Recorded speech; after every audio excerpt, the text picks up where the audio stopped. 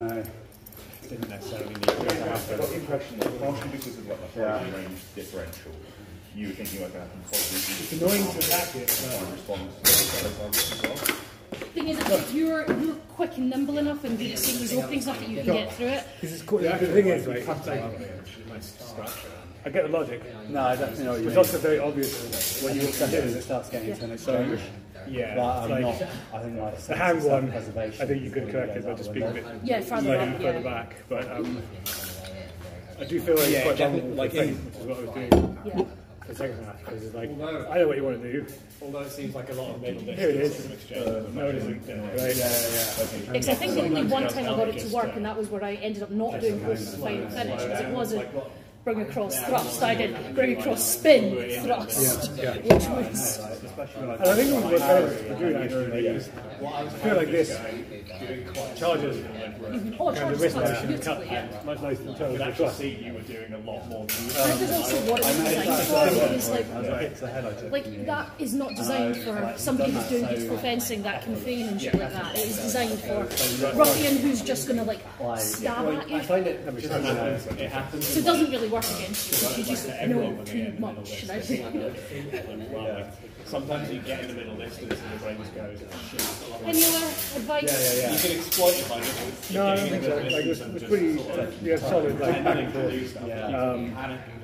I mean, I think a lot of what you're doing is right, just slightly too slow. That's the downside of it. And like, occasionally you came too wide, but it wasn't like that was like a good thing. Yeah, I think I'm getting over the hill of that problem, especially with my team. There's definitely an issue with Saber and Swallow kind of bleeding into each other.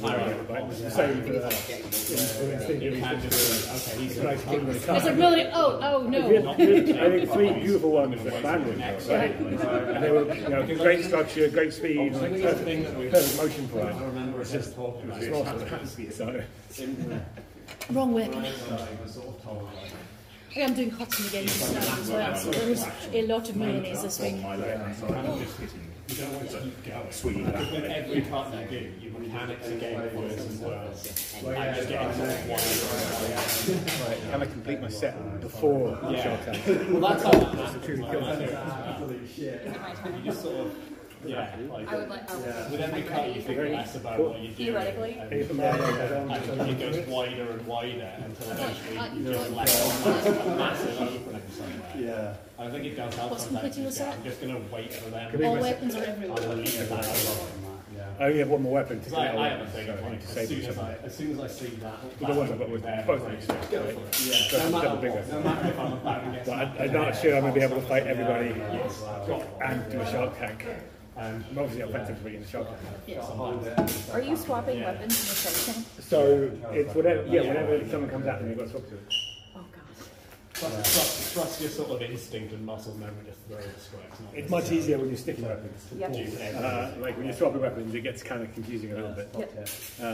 So that's people do as much of it as possible to throw Jamie up. Yes. But equally, since you've got your thoughts, you can basically do just it. fight it. Well, it wasn't possible to do that before. Hey Arthur, can I borrow your sword? Thank you.